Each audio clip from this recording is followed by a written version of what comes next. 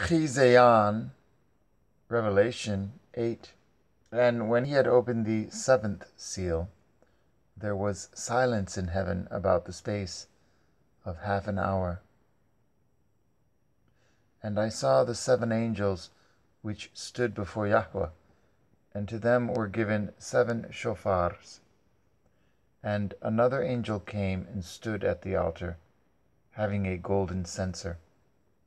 And there was given unto him much incense, that he should offer it with the prayers of all Kodeshim upon the golden altar, which was before the throne.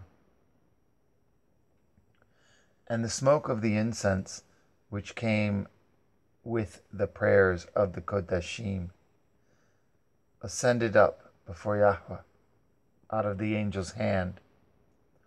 And the angel took the censer and filled it with fire of the altar, and cast it into the earth. And there were voices, and thunderings, and lightnings, and an earthquake. And the 7 angels which had the 7 shofars prepared themselves to sound. The first angel sounded, and there followed hail and fire mingled with blood, and they were cast upon the earth. And the third part of trees was burnt up, and all green grass was burnt up.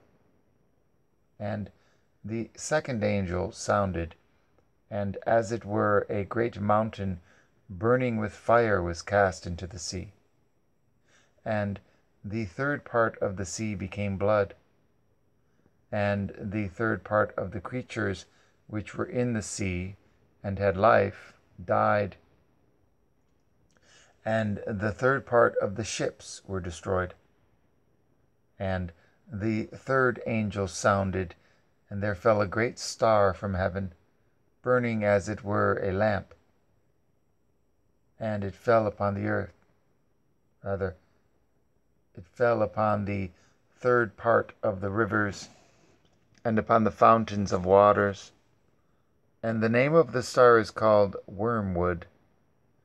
And the third part of the waters became wormwood, and many men died of the waters, because they were made bitter.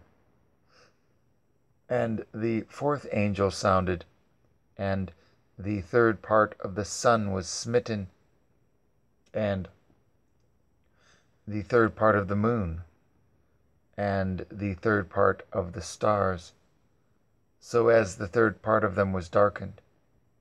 And the day shone not for a third part of it, and the night likewise. And I beheld, and heard an angel flying through the midst of heaven, saying with a loud voice, Woe, woe, woe to the inhabitants of the earth, by reason of the other voices of the shofar of the 3 angels which are yet to sound.